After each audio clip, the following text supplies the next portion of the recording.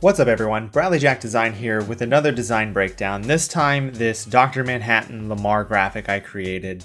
I had a friend who I used to work with DM me randomly and say, you should make a Lamar Jackson Dr. Manhattan graphic. I don't know why, but I went ahead and did. So found this really nice photo of Lamar to use and turned him into Dr. Manhattan. Except for the hair, because turning him bald was going to look weird and I figured I'd just leave all his hair in there. So I've got all the layers hidden here, so I'm going to hop right in here and show you what it took to create this. So I have the background here. I just have some blue, and then I have just a photo of some of the sky, some stars in the background, set to 60% with a gradient map on top of that. Just sort of a blue, interesting space background because it's Dr. Manhattan, you know. I don't know, that's what I felt like putting there. So the main thing we have is this photo of Lamar Jackson where he's got all of this Dr. Manhattan stuff going on. So let me hop in. So this is the original photo of Lamar Jackson that I have, and here's all the editing I did. So started off with a camera raw filter and an unsharpened mask. I used probably one of the actions that I have. I probably went ahead and used my blue fix action that I have available for purchase, which basically is going to edit the image, sharpen it a little bit, and then tweak some of the colors. And that's what all of this was. So, you know, if I go in here, turn off all this stuff, turn on this general editing, this is the before and this is the after. So a lot more detail, a lot more sharpness. It might be a little bit too much, but I think I wanted to really accentuate everything going on in here. I went ahead and clipped him out. So I went ahead and just used the selected mask and clipped out all of his hair. I went ahead and then added a layer to change his hair color. This is just a gradient map. It's just a black and white gradient map that I went ahead and masked back in some of his hair. So instead of having it be so brown, I turned it to be just black. And I did that because I'm going to change the color of his skin anyway, so it's not going to affect anything in here regardless. So I've got some editing we did for him, and then I changed the hair color to be all black. Then I just took a gradient map that looks like this. I think I found a photo of Dr. Manhattan and just sampled some colors around his skin, some highlights, some darker areas of his skin, and threw them in this spectrum. And then I took that and painted in around his face. I erased his mouth because I didn't want his teeth to be blue. I wanted that to look right. And then his jersey and the chain he's wearing, I took it off of that as well, but painted everywhere around to turn his skin blue. Then the eyeballs, I basically just took, what does this layer do? I don't know. What is this layer doing? It's weird. It's set to multiply, so I think this was too light, so I think I was evening out what his eyes looked like. But then I just went in and I think this is just masked to the shape of his eyeballs. Let me take this off. Yeah, so I wanted to darken around the edges of his eyes. That's what I put there. And then I just painted in with a soft brush white to make it look like he had white eyes with no pupils, which is what Dr. Manhattan has. So then we've got some white eyes with no pupils. Then I just took the Dr. Manhattan symbol, threw it on his forehead, and then I went into the blend if and made it. So let me show you what this does. So this is the regular black symbol I used. If I hold down the Option key, I can grab this left side of this tab and drag it over. And as you can see, as I progress, you're seeing more and more of the highlight from his skin coming through. So I wanted to make it so it looked like it was on his skin, and this definitely does the job using blend if. So that's the general editing I did for this image. So I have the image set. The image is here in this space. I don't know why this group is here. Well, we'll turn that on and turn this off. What do we got in here?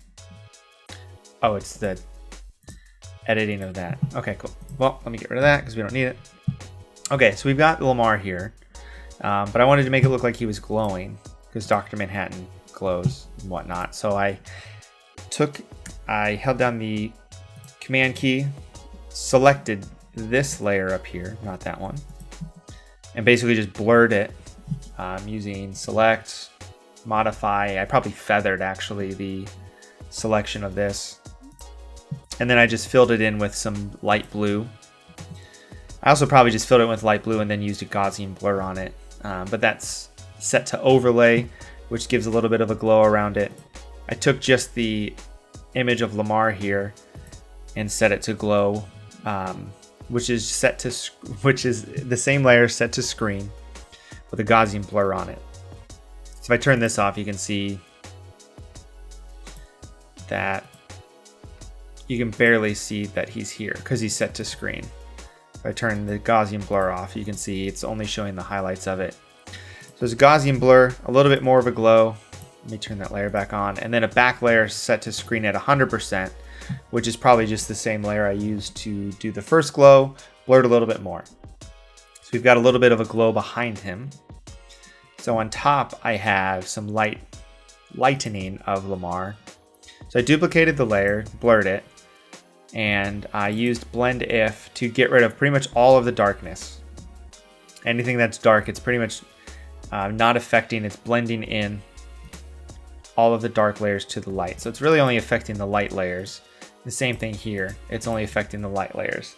These I basically just threw on there, set to screen and at 100% and 50% to brighten up because Dr. Manhattan glows or whatnot. So then I've got a little bit more lighting, as you can see here, which is just overlay set to 50% on top of it, which just lightens everything up. So you can see, oops, this is before lighting, this is after lighting. Just brightens everything up just a little bit. So we've got Lamar. He's set, we've got him turned blue. Now it's just a bunch of fun additions to the graphic essentially. So I've got some background light stuff. So that's what this is here. This is a photo of the Aurora Borealis. So I have that set to the bottom, set to screen. Got a levels layer on top of that. Oh, hold on, I'm looking at a different one. So this is bottom bliss. Hold on, let me get rid of that. Let's go back down here where we were. So I have a gradient map on top of this background to turn it blue. It's the same blue that I used before, so everything's the same. But this looked a little too light, so I darkened the background a little bit by having a levels layer on top of everything in the background, and I moved the midpoint over to the right to make everything in the midpoint a little bit darker.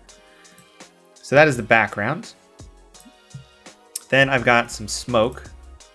So you can see this really subtle smoke I have that I also colored with a gradient map the same color. If I open this up, this is just some smoke I found on Unsplash. Set to screen for the background, just as a little bit more texture. So, and then on top of Lamar, we have this layer I showed you before on accidentally. So it's the same Aurora Borealis image with the same gradient map with a little bit of a levels layer on it to tweak what you're seeing. I wanted way more contrast, so that's why I tweaked these. You could probably do the same thing with a curves layer. I just used a levels layer for this. So there's some stuff glowing in the front. And then I've got some smoke highlighting. So if I click here and click here, it's got some smoke highlighting. I'm like, why does it look so weird? It's because I don't have the levels layers turned on. So I've got levels layers on top of those to get rid of the edges. These are very subtle things. You can see just a little bit of smoke here. And I have these colored as well with a gradient map to turn them blue. So a little bit of sort of some fog on his shoulders. And then I have, the reason I have those on there is because I have these little smoke images on the side. So these are just highlighting the smoke images. So this is just an image. It's the same exact image I used in the background, just repurposing it a different way. So I have him smaller, set to screen on his shoulders with the same gradient maps I've used for other ones, the same colors at least, to show a little bit of smoke on his shoulders. And these are all set to screen as well. Then I have some lightning, some sort of anime lightning effects. So I've got this lightning effect I downloaded. I went ahead and duplicated that a couple times, gave the duplicated ones different varying outer glows. So this outer glow is set to 65%, 66%, and it's set to 87 pixels, and this other one is probably a little bit more intense. Oh, they're the exact same. All right, cool. So I've got a little bit of glow on here just to make it look like it was glowing or emitting light. And I threw these same gradient maps on top of those just to make sure that the color was consistent throughout. And I have this masked around Lamar, so it looks like it's going behind him to add a little bit of depth. Then I have a hue and saturation layer on top of this. Why? I guess it wasn't saturated enough, so you can see it saturates it a little more when I turn that layer on. And then I did the same thing for the right. So I have this different lightning effect that I masked to look like it's going behind him. Outer glow layer, gradient maps on all of it. So now we have this lighting on Lamar as if he's emitting lightning, and the same hue and saturation layer, so everything is consistent from left to right. Then I've got some added textures on top. I've got this lens dirt that I added, so you can see here it's adding a little bit of depth from the front, same gradient map we used before. And then I have an additional layer of just these sort of like little sparkle, bokeh sparkle things. I have those set to screen with a little bit of a blur because it's in front. It's sort of like supposed to be on the lens you're looking at, so it's a little dirty, with a little bit of gradient map on top of that as well. If I turn the Gaussian blur off, you can see it's real sharp. You know, it looks distracting instead of complementing the design. So I've got some textures in the front, and then I just have some color lookups. So I've got 3 color lookups on here. Let's see what they are. So I have Horror Blue. So since this is blue, I wanted to add a color lookup to add a little bit of blue into it. So if I turn that on, you can see it's adding a little bit more contrast. It's tweaking the blues to be a little more cyan. This is only set to 20%. If I have this set to 100%, this is what it would look like, which looks cool, but I wanted to show more of the natural blues that are in it. Then I have Teal Orange plus contrast. That's also set to 20%. Adding a little bit more contrast, you can see around his chin and in the background. And then on top of all of that, I have a Kodak 2395, which I put on a lot of my designs, which you can see just sort of barely washes things out because this is set to 20%. If I set it to 100%, you can see it washes a lot of the darkness out. But I can just set it to 20% like it is, and that is what it is set to. So that's what it took to make this design. All in all, I mean, it was a fun little side project to do for fun. Using some lighting effects, turning someone's skin blue is always fun. So simple gradient maps will do that, which are why I like using them all the time. So I hope you enjoyed this video. If you guys have any suggestions for breakdowns or tutorials you want to see, please drop a comment below and let me know. Also, let me know below what you took out of this most, if there's something you learned or something that's going to stick with you in this design and this breakdown. I'd really appreciate it. Other than that, I hope you enjoyed the video and make sure to like and subscribe. Thanks.